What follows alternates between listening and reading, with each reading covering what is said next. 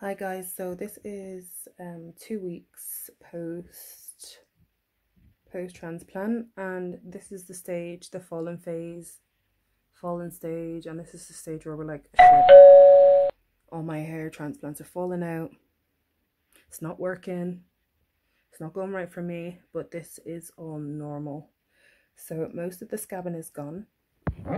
Just gonna get a little bit closer to the light so you can get a good look. So there is still a little bit of scabbing around here, here,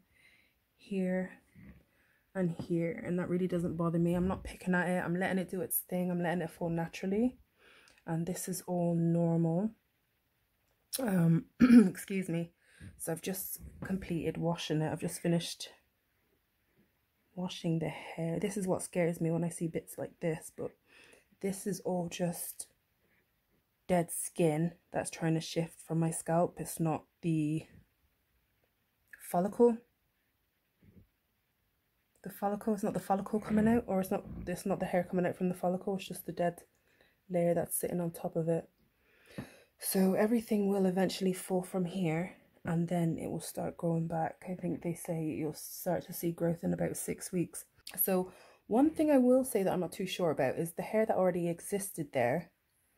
Like obviously this was there already. They didn't shave this off. They didn't shave that side off either, or the little bits at the front here. But the bits just here that they went in behind, because of the shock of the treatment, I don't know if that hair is going to fall as well. I'm sorry. So I really am amazed at the coverage that these guys were able to get. You know, I know I keep comparing to my last procedure, but I really am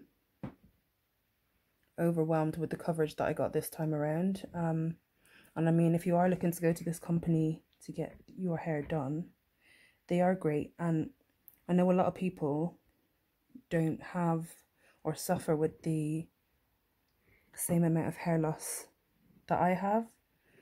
Now, a lot of the hair has fallen already. This is still yet to fall, guys. So I'm going to go completely bald again. Like I said, I don't know about the previously transplanted hairs, if they're going to be affected or not. But this is all part of the process. You can see my swelling has gone down. Guys, I didn't realize how swollen I was until my swelling went. And probably fully went down like 2 days ago. Today is now, well, this is early hours of the morning, Tuesday the 15th of December. So it would have been the 12th or the 13th, where everything finally went. For a while I had a big lump at the back here, and I was really concerned that, oh my god, what is this? Is this going to be permanent? And it was just because they went into a muscle that was super swollen. So initially when I got my procedure done, everything up here was swollen, and it was funny because I was kind of like, oh my god, I don't have much swelling, and it like literally traveled from up here down my eyes, my cheeks, my whole jawline. I was like a bullfrog. I was like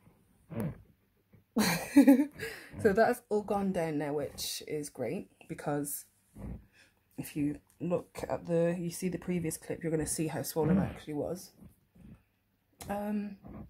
So yeah, there's nothing really more to add.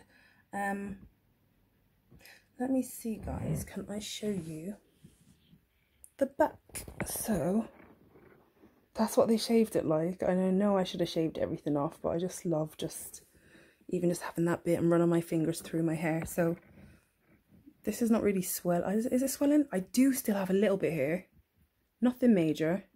When I'm pressing it, I can feel like fluid there, which tells me it's swelling.